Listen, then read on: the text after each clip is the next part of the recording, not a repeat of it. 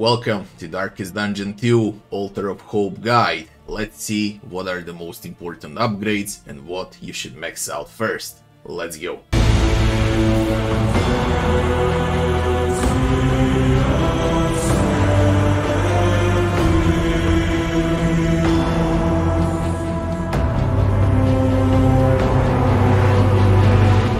Once you enter the Altar of Hope, this is what you'll encounter. The Intrepid Coast, the Timeless Wood, the Living City, the Working Fields, and the Mountain. Let's start with the Intrepid Coast. So what is the most important upgrade here and how you should open up? The very first thing that you should do is to unlock a pet, the first one only till this dot.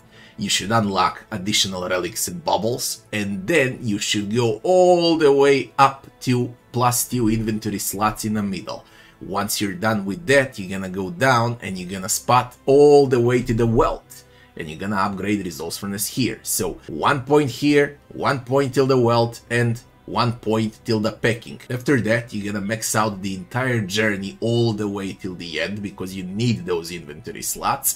And after that, you will max out resourcefulness till the max. Okay, this is your primary objective, number one thing that you should do as a new player. After that, you can consider going for companionship, but there are better places to spend candles in. These two are the most important. Ignore the rest. If you are good at Darkest Dungeon, you could put some candles into Infernal runs so you can get more Candles of Hope, but this is very hard, especially since this is a true roguelike, not a roguelite. The Working Fields and how you should unlock the Working Fields. You should get one item per run for all of these four. So first you go up with trinkets, you go 1, then you go combat items 1, stagecoach items 1, in items 1, and you open up the map. That's how you're gonna get 4 items for free, which gonna make your run a bit easier, and this is a very cheap upgrade, especially at the start.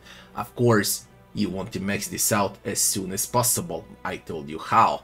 You're gonna need around at least 6 or 7 successful runs, or better to say, if you're new, you're gonna need like 20 to 30 runs to max all of this out. Pick only one at a time before you enter the map in the Altar of Hope. This is the way. And now we come to the Living City and the Heroes upgrade. A lot of people want to play it all, and they want to unlock every hero in the game. That's a big no, okay?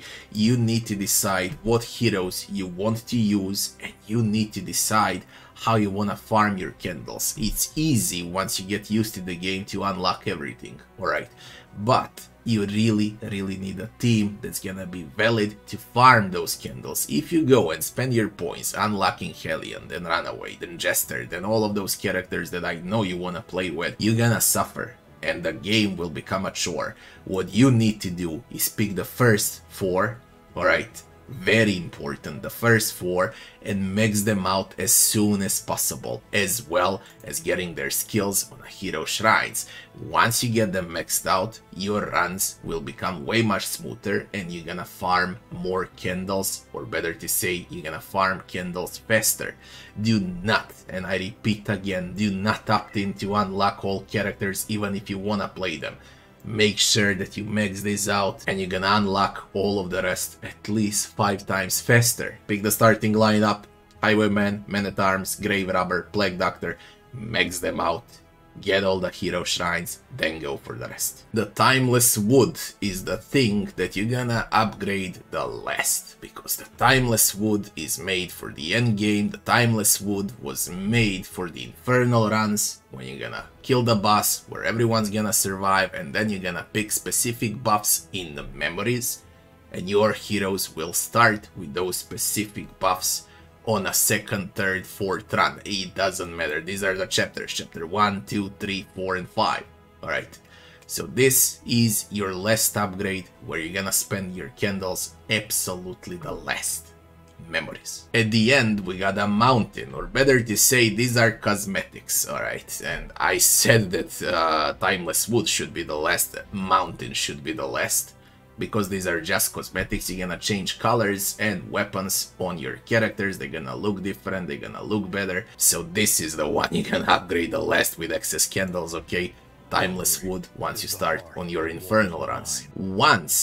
Once you're done with all of that, there's also renown, alright, with prestige, to change how your stagecoach will look like, and of course the infernal flame, as well as different pets in companionship. The first pet that I said that you upgrade immediately is really good because of the luxury gear and stress resist, and that's a good starting pet. The rest of them will come once you master the game a bit. The recollection is where all of your trinkets, items, rewards, and everything that exists in the game basically, and you can see it here because I unlocked everything there is, will spawn, so you can check out what each trinket and item does. There's nothing to upgrade here, it's just a showcase of what the game has to offer.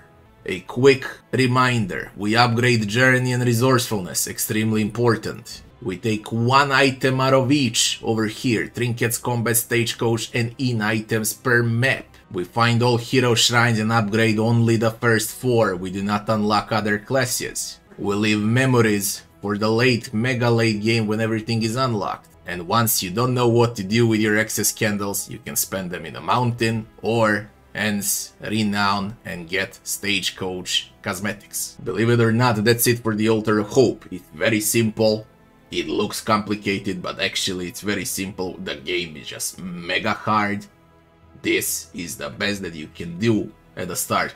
Pick up those hero shrines, max those heroes out, get those resources out of the altar. And the game is gonna get faster and faster and faster, especially once you start winning chapters. You're gonna get a lot of candles. As always, thanks for watching, and I'll be seeing you on the next one.